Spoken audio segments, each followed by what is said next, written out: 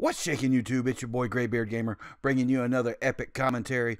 But before we get into that, make sure you smack that like button. Subscribe if it's your first time here. We got lots of tip videos, best class setups, gun reviews, anything and everything that's going to help make you the best CoD WW2 player that you can be. But let's go ahead and blow this thing up.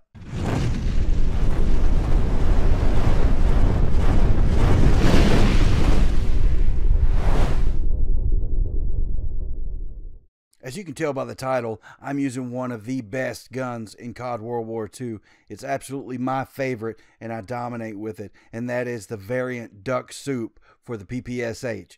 Now, what makes this gun so special is not only that it's a PPSH, but the sights on this thing are absolutely clear, stunning, easy to take down your enemy, and it feels like a completely different weapon than their stock PPSH or any of the other variants I've used.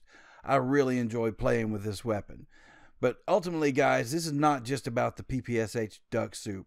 This commentary is about some things that we need to see changed in CoD WW2 and all of the future CoDs going forward. So let's go ahead and jump into some of those things.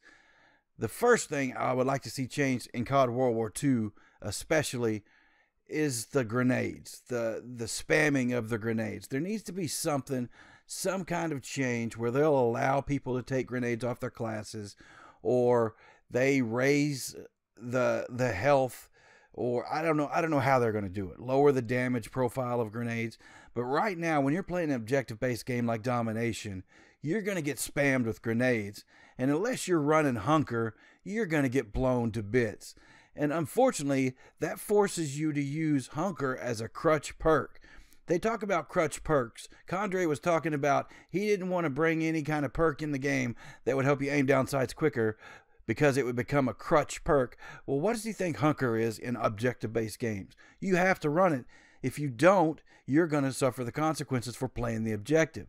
So the casual player has one of two choices.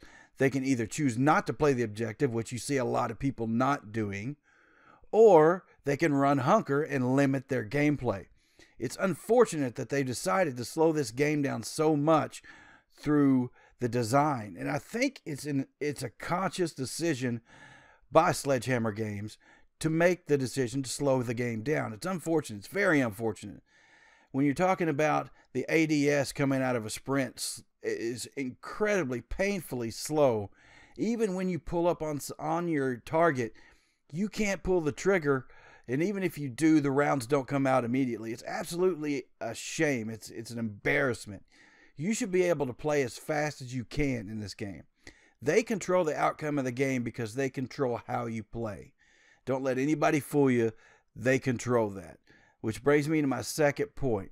They've got to find a way to eliminate camping in CoD WW2. Too many people are sitting in corners, especially when the game gets out of hand. They're sitting in corners and waiting for you to run by so they can shoot you in the back or stab you in the back with the new Camp Division Resistance. I talked about this in my review. It's a campy division.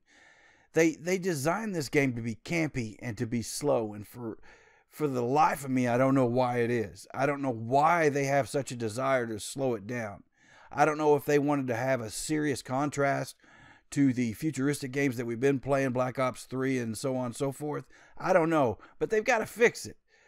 You didn't see people able to do that in the past. They've put things in games before where if you're running Ghost and you're standing still, the UAVs are going to pick you up. That is not in this game.